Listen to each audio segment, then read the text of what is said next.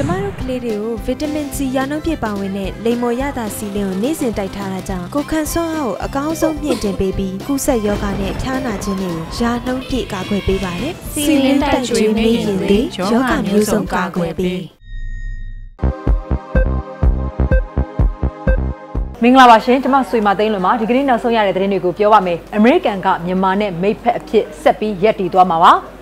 ဒေါ်ဆန်းစုကြည်ဒနုပြူကိုသွားမှာပါတိုက်ပေါ်ကကြာလာတဲ့ကလေးကိုကယ်လိုက်တဲ့လူစွမ်းကောင်းအကြောင်းကိုလည်းပြောချင်ပါတယ်နောက်တရုတ်မှာတော့လေထဲလွင့်လာတဲ့တန်ချောင်းကကားမှန်ကိုဖောက်ပြီးစိုက်ဝင်ခဲ့တဲ့သတင်းကိုလည်းပြောချင်ပါတယ်နောက်သတင်းကတော့နာမည်ကျော်စောင်းဂျုံကီနဲ့စောင်းဟေကူတို့ကွာရှင်းပါတော့မယ်ဒီသတင်းတွေကိုပြပြပေးမှာပ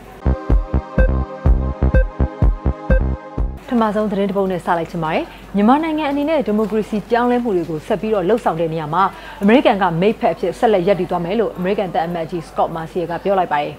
မနေ့ကညပိုင်းတုန်းကရန်ကုန်မှာကျင်းပတဲ့အမေရိကန်လွတ်လပ်ရေးနေ့အခမ်းအနားမှာခုလိုပြောခဲ့တာပါအမေရိကန်အစိုးရနဲ့အမေရိကန်ပြည်သူတွေဟာမြန်မာပြည်သူတွေအပေါ်အမြဲအလေးထားပြီးတော့မြန်မာနိုင်ငံကိုအောင်မြင်စေလိုတဲ့စံတာရှိတယ်လို့လည်းတပ်အမတ်ကြီးကဆိုပါတယ်ဒါအပြင်အနာဂတ်မှာလည်းပို့ပြီးတော့ရင်းနှီးနိကတ်တဲ့ချစ်ကြည်ရင်းနှီးမှုမျိုးကိုတိစောက်ချင်တယ်လို့လည်းဆိုပါတယ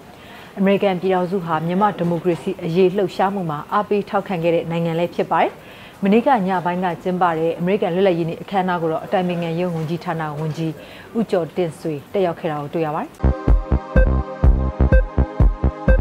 နောက်သတင်းတစ်ပုဒ်ကိုဆက်ချင်ပါတယ်။တောင်သူလယ်သမား3000ကျော်နဲ့တွေ့ဆုံဖို့ရနိုင်ငံတော်တိုင်ပင်ခံပုဂ္ဂိုလ်ဒေါအောင်ဆန်းစုကြည်ဟာမနေ့ဖြန်မှာ AR တိုင်းကဒနုပြူမြို့နယ်ကိုတွားရောက်ပါတော့မယ်။ခရီးစဉ်အတွင်းမှာတော့လေယာစိုက်ပျိုးရေးမှာကြုံရတဲ့အခက်အခဲတွေကိုဖြေရှင်းပေးနိုင်ဖို့ရအတွက်တောင်သူတွေနဲ့တွေ့ဖို့စီစဉ်ထားတယ်လို့ဒနုပြူမြို့နယ်တိုင်းဒေသကြီးလွှတ်တော်ကိုယ်စားလှယ်ဦးအောင်နိုင်ထွန်းကပြောပါတယ်။ဒေါအောင်ဆန်းစုကြည်နဲ့တွေ့ဆုံပြီးတော့အခက်အခဲတွေကိုတင်ပြခြင်းလို့စည်ရင်းပေးလာတဲ့တောင်သူအရေးအတွက်ဟာလက်တလောအထိဆိုရင်3000ကျော်လောက်ရှိနေပါတယ်။ဒနုပြူခရီးစဉ်ဟာအစိုးရတာဝန်ယူပြီးတဲ့နောက်ပထမဆုံးလာရောက်တဲ့ခရီးစဉ်တစ်ခုပါ။ဒီမတိုင်ခင်ကတော့ AR တိုင်းကိုဒေါအောင်ဆန်းစုကြည်ကသွားခဲ့ဘူးထားပါတယ်။အဲ့တုန်းကလည်းဒေသခံတွေနဲ့စကားဝိုင်းပြုလုပ်ထားပါတယ်။ဒါအပြင်မြောင်းမြတရားတစ်ဖွင့်ပွဲကိုလည်းတက်ရောက်ခဲ့တာပါ။နိုင်ငံတကာသတင်းတွေကိုဆက်ချင်ပါတယ်။တရုတ်အဝေးပြေးလမ်းမတစ်ခုမှာဒီလေထဲလွင့်စင်လာတဲ့တန်ချောင်းကြီးတစ်ချောင်းဟာကားရှိလေကမှန်ကိုဖောက်ပြီးတော့စိုက်ဝင်းနေတဲ့အထိတ်လန့်စရာဖြစ်ရတစ်ခုပေါ်ပေါက်ခဲ့ပါတယ်။ကွမ်တောင်းခရိုင်ရဲတပ်ဖွဲ့ကတန်ချောင်းဆိုင်ဝင်ခဲ့ရာကားရဲ့ dashboard ကင်မရာမှာတပ်ဆင်ထားတဲ့ကင်မရာကနေရိုက်ယူထားတဲ့မှတ်တမ်းဗီဒီယိုကိုထုတ်ပြန်ပြသလိုက်တာပါရှေ့မှာမောင်းနေတဲ့ထရပ်ကားကြီးတစ်စီးပေါ်ကလွင့်စင်လာတယ်လို့ယုံကြည်ရတဲ့တန်ချောင်းဟာကားမှန်ကိုရိုက်မိပြီးတော့ဖောက်ဝင်ခဲ့တာပါဗီဒီယိုရဲ့မှတ်တမ်းနေဆွဲအရအခုလိုခြောက်ခြားစရာကိစ္စဟာဇွန်လ18ရက်နေ့မှာဖြစ်ခဲ့တာပါကွမ်ဆန်အဝေးပြေးလမ်းမကြီးပေါ်မှာဖြစ်ရအပြီးရင်မောင်းကကားကိုလမ်းဘေးကိုဖြည်းဖြည်းချင်းထိုးရက်ပြီးတော့စိတ်ကိုငြိမ်အောင်စူးစီးခဲ့ရပါတယ်ပြီးတော့မှပဲရဲတပ်ဖွဲ့ကိုအကြောင်းကြားနိုင်ခဲ့တာပါကံကောင်းထောက်မစွာနဲ့ရေမောင်းဖြစ်သူဟာဓာတ်ရအနှင်းငယ်လောက်ပဲရခဲ့တာပါလွင့်စင်လာတဲ့တန်ချောင်းရဲ့အရှိန်ကဒီထက်ပိုများခဲ့မယ်ဆိုရင်ရေမောင်းကိုပြင်းပြင်းထန်ထန်ထိခိုက်မိမဲ့သဘောပါပဲခွန်တောင်းခရိုင်အဝေးပြေးလမ်းရဲတပ်ဖွဲ့ကတော့ဒီဖြစ်စဉ်နဲ့ပတ်သက်ပြီးနောက်ဆက်တွဲစုံစမ်းစစ်ဆေးမှုတွေပြုလုပ်နေတယ်လို့လည်းပြောပါတယ်တူရကီနိုင်ငံမှာတော့အမြင့်ကပြုတ်ကျလာတဲ့မင်းကလေးငယ်လေးကိုစွန့်စွန့်ဆာဆာစီဖန်ပြီးကဲတင်ခဲ့တဲ့လူငယ်ဟာသူရဲ့ကောင်းတယောက်အဖြစ်ချီးကျူးခံနေရပါတယ်။ပြီးခဲ့တဲ့သတင်းပတ်တုန်းကလုံခြုံရေးကင်မရာမှတ်တမ်းတွေအရအစ္စတန်ဘူမြို့ရဲ့တိုက်ခန်းတစ်ခုမှာနှစ်ထပ်အမြင့်ကနေမင်းကလေးငယ်တယောက်ပြုတ်ကျလာတာကိုလမ်းပေါ်မှာရှိတဲ့အသက်18နှစ်အရွယ်အယ်ဂျီးရီးယားနိုင်ငံသားရွှေ့ပြောင်းအခြေချသူ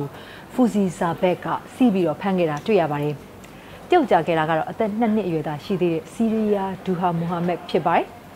ဇာဘက်ကအခင်းဖြစ်ရာလမ်းတဲကကားဘော်ဒီဝက်ရှော့တစ်ခုမှာအလုပ်လုပ်နေတဲ့သူပါသူကမိန်းကလေးငယ်ဟာပရင်းပေါက်ပေါ်မှာရှိနေရင်းနဲ့အောက်ပြုတ်ကျလာနိုင်တာကိုသတိပြုမိတာကြောင့်တိုက်ခတ်အောက်နာကိုချင်းကပ်ပြီးတော့စောင့်ကြည့်နေခဲ့တာပါထင်ထားတဲ့အတိုင်းပဲမိုဟာမက်ကလေးဟာအမှန်တကယ်ပြုတ်ကျလာတဲ့အခါမှာတော့ဇာဘက်ကကယ်ဆယ်နိုင်ခဲ့တာပါဇာဘက်ရဲ့အားထုတ်မှုကြောင့်မိန်းကလေးငယ်ဟာအသက်အန္တရာယ်နဲ့ကင်းဝေးပြီးတော့ဘာထိခိုက်မှုမှမရှိခဲ့ပါဘူးဇာဘက်ကတော့လက်မောင်းနာကျင်သွားခဲ့ပါတယ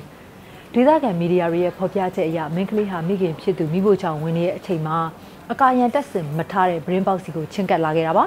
မိုဟာမက်ရဲ့မိဘတွေကတော့ဇာဘက်ကိုကျေးဇူးတင်ကြောင်းတဖွာဖွာပြောနေတယ်လို့$35လောက်နဲ့တန်ဖိုးညီမျှတဲ့တူရကီလိုင်ရာငွေ200ကိုချီးမြှင့်ခဲ့တယ်လို့လည်းသိရပါတယ်နောက်နာမည်ကျော်ရဲ့သတင်းနဲ့ဆက်ချင်ပါတယ်တောင်ကိုရီးယားနည်းပညာလောကမှာတော့အကျော်ကြားဆုံးစုံတွဲဖြစ်တဲ့ဆောင်းဂျုံကီနဲ့ဆောင်းဟေကူတို့ ကွာရှင်းဖို့စီစဉ်နေကြပါပြီသူတို့နှစ်ဦးဟာကမ္ဘာအနှံ့မှာကြော်ကြားခဲ့တဲ့ Descendant of Sun series ကိုအတူတွဲသရုပ်ဆောင်ကြရင်းနဲ့ချစ်ကျွမ်းဝင်ခဲ့ကြတာပါလွန်ခဲ့တဲ့2နှစ်လောက်မှာတော့သူတို့နှစ်ဦးလက်ထပ်ခဲ့ကြပါတယ်အခုတော့လေမင်းသားဆောင်ကြုံကြီးဘက်ကကွာရှင်းပြတ်ဆဲခွင့်အတွက်တရားဝင်လျှောက်ထားလာတာပါ